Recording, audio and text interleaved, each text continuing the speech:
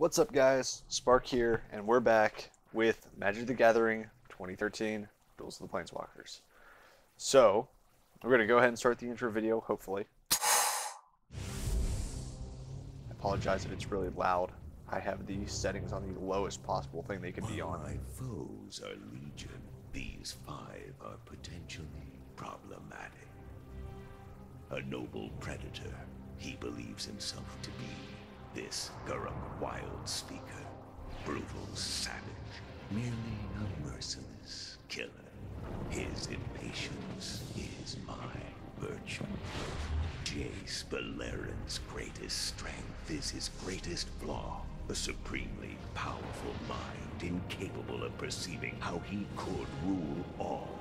A keystone in an unfathomable plan.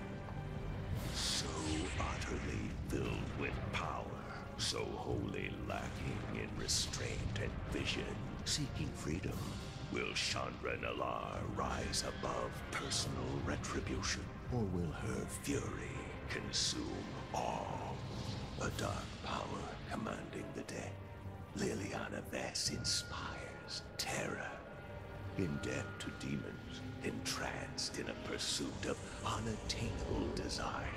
As ruthless as myself. Reinforcer of life, light, and strength in allies. A contemptible blight. Should we cross again, I'll snuff a Johnny Goldmane spark, consigning him to an endless night. They're but obstacles, part of a grand design. Fight them endlessly, they'll likely prevail every time. However, should you prove to be a duelist of measure, having defeated these opponents with skill, consider your fate. For if you dare face me, destroying you shall be my pleasure. Very sweet, very sweet. Definitely a better opening than the last one. Glad to see that they took it a little bit stronger. So one thing I do want to change real quick. I've already gone through the options and changed everything to where I want. Again, we're playing on Planeswalker. I've disabled the tips. Volume's super low. If it's still way too loud, I'll have to fix it in the next videos. That I want to do. So that way it doesn't change my screen resolution every time I play the game. Alright, so game crashed when I did that, but it's okay. We're on the correct resolution now. I also have combat animations off because I really don't care about them. Simplified targeting allows me to target myself and my creatures with burn spells or anything like that. So, you know, every once in a while you'll find a circumstance where you need to do that. So I don't want that on. I have it holding priority, so that at the end of each of my main phases, it asks me if I want to continue. It doesn't auto-assign damage, but I do let it auto-resolve spells, just simply because... Wow, it's so loud. So, music's going to be completely off until I can figure out what I want to do with that. Let's take a look at what we've got here. This one is unlocked via pre-order, so I don't want to start off playing with that. Now, I have played the first game on my iPad. The first game, I mean, I'll go over it. It would have been the same choice either way, but after seeing some of the cards, it's definitely a better choice to go the way that we did. But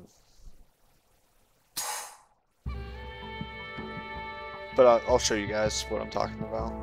Hopefully he plays the card. It's very, very annoying.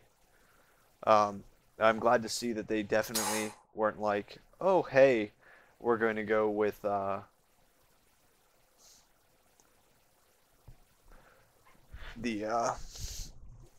Koth that they did last time.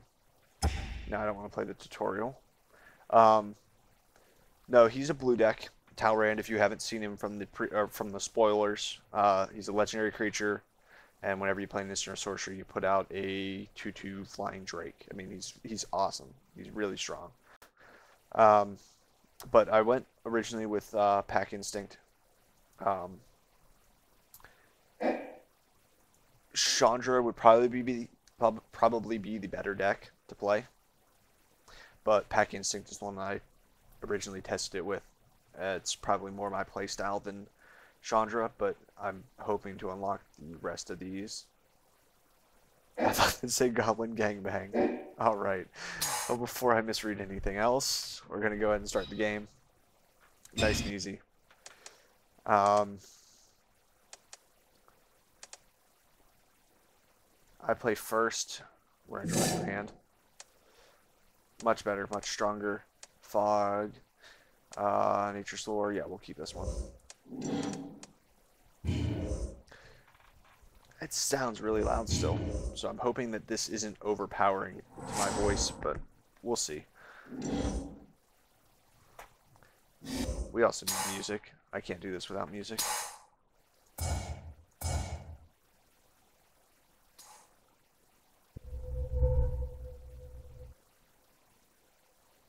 Just a little tiny bit.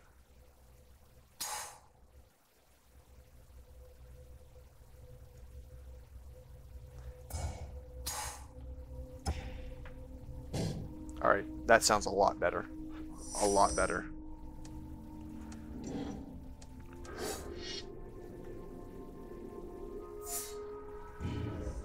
Nothing wrong with starting games with 3-2s out in the field. But I have not played Duels of the Planeswalkers since my last video went up. So, on Duels of the Planeswalkers, this is the card that I was going to say you want to play red against this for because you have burn spells. It says Defender Flyer, prevent all combat damage that would be dealt to and dealt by Fogbank. So he now has a way to permanently block my creature out here, which sucks. Very much so. Garrick does have a card that allows creatures to fight. Fighting is not combat damage, apparently, or at least as far as the game goes. So, I don't know. We'll see. No point in attacking. I mean, he's going to block. Neither one's going to trade because they don't do any damage to each other. So I just need to get more creatures out quicker. Nature's Lore put it into the battlefield? Wow. I'm hoping the new duels are nasty. If you don't know what I'm talking about, they're two-colored lands that are both a forest and an island, or a forest and a swamp, like Bayou, or the newer ones like Temple Garden. Supposedly, they're supposed to be releasing new ones, so we'll kind of see what happens there. 3 mana for a 3/1 flyer. Wow, that's really solid. I didn't see that one before, but it's fine. I'll get in for some damage, at least. He's got a lot of bounce. I know he's got cancel in the deck. Sleight of hand, look at the top 2 cards of your library. Put one of them into your hand and the other on the bottom of your library. Very solid card. It's not disadvantaged whatsoever. You know, you keep the same amount. It's Nature's Lore again. Thin the deck a little bit. Try and keep that as little as possible. Yep, disperse. They're really bad. Like, I'm on Planeswalker, and he's really bad. Like, I don't understand that. Like, why wouldn't you wait for me to attack and then do that while I'm attacking? But I digress. Hopefully the next sets of opponents are a little bit harder. I don't know. We'll see, though. I'm taking a lot to the face, so.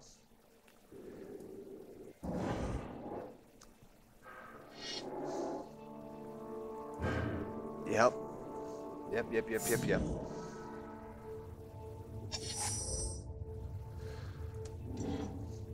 Cool. I love fog. Of course, we were drawing a ton of lands, which kind of sucks, but.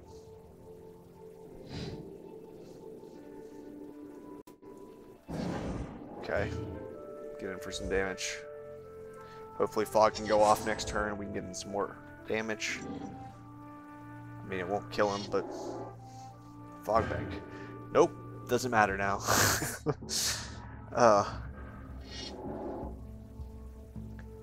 Enchant creature deals damage to an opponent, you may draw a card. Well, it's a good thing you're not going to do any damage this turn, but I'm not doing any next turn, so it doesn't matter. I guess I could have been attacking with him. I mean, he at least tramples. And I'm also not paying attention. You know, the usuals. We're back. You can fight you. Oh, he had to cancel, so it didn't matter anyway for the fog, but that at least makes it a little bit of an easier choice for us later.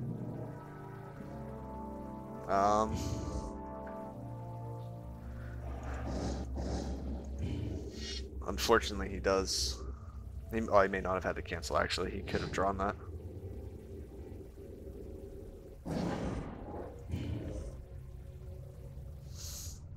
But that's the card that Prey Upon. It's target creature you control. Fights target creature you don't control. But I'm going to try and show the new cards. This is very nice that it kind of comes up and says, this is what's being cast right now. So it's put two Drakes on the battlefield again. Awesome. I have to fog this turn, or we lose. So let's stop the timer. Fog. I think space stopped the timer before, so we might have to try that. Yep, space stops the timer.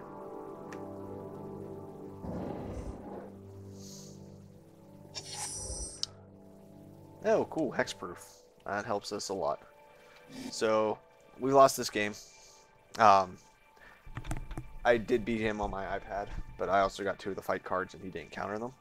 So, we'll concede this duel, and I'm going to go and switch over to Chandra's deck against him, because, again, like I said, this is probably the deck you want to play him with, because there's probably burns in there, and you can actually deal with the prevent all combat damage to be dealt to this creature cards. Yeah, exactly, you know. First card, we have Searing Spear.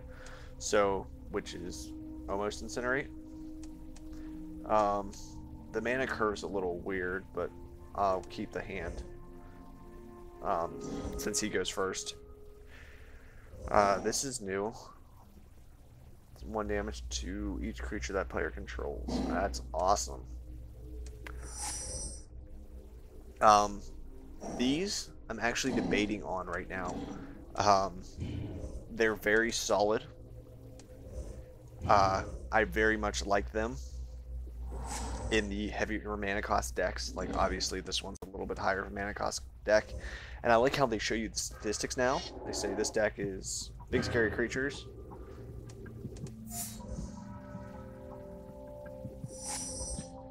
so he does 10 mana open. I'm gonna get rid of that now so that we don't have to worry about it later. It just seems like the good call so that he doesn't just not play anything and cancel next turn. But his deck's obviously very good against Garruk's, because unless a big scary creature has trample, you can just kind of ignore it with the walls. These fog banks, a bit of a pain in the ass. But these medallions are a lot better than the life gain cards, because they actually, you know, red spells cost 1 less to play in a deck where the mana cost, you know, hits 6 occasionally. It lets you cast more spells. I like it very much in this kind of deck, because, you know, you're playing burn spells. I mean, that turns this into a lightning bolt. Lets you play more spells more quickly, but it's not like it's a traditional burn. It's like a mid-rangey burn. So,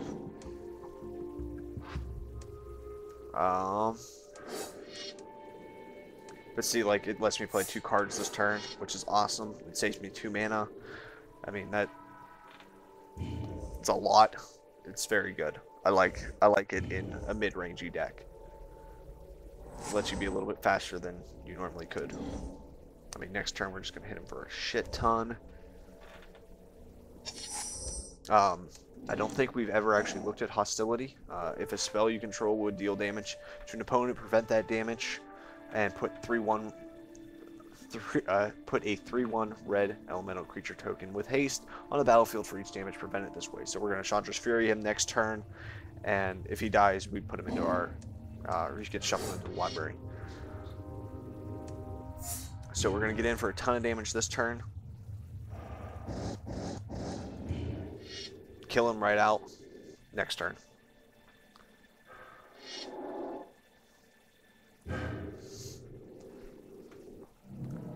So even still, we're still doing a ton of damage to him this turn. And we'll just outright kill him next turn. I like cards like this for the Destroy Artifacts in the deck, if you do want to play Destroy Artifact in a red deck. I'm very glad that Torch Fiend was the choice instead of a spell, because the spell is just always situational. It's, are they playing in artifacts? Am I playing against like Tezzeret last time? Instead, it's, I know I didn't show you what that card does. I'll show you in a second. But it gives you an option to do something else with it. But Archaeomancer enters the battlefield. Return target instant sorcery card from your graveyard to your hand. 1/2 for 4 mana. So not bad, not good. That's Chandra's Fury him. We'll target Talrand, obviously. Yeah, it's to an opponent. I was gonna say we could target us for just shits and giggles, but still play Dragon Hatchling. And we attack.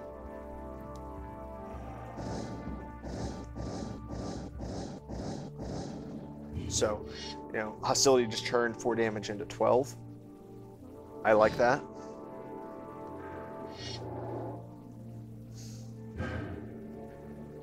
You gotta do a lot more than that, my friend. Wow. I am on Planeswalker, right? 2 achievements unlocked. But this is nice. They show you the card that you unlock, the deck that you unlock, the achievements, and you can go straight to campaign ladder, player status screen. So if we do that, we're going to go back into and this is a nice little advertisement for those of you who like Talrand. You can buy the deck. But your mana color is green.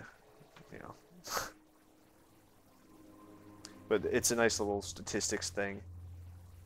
I really like this. But we need to pick a new, that kind of looks like, what's his face from Mass Effect.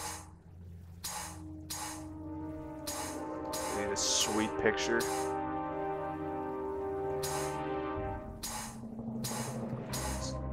Nope. I like that one. We'll keep that one. It's interesting. So, again, I don't know.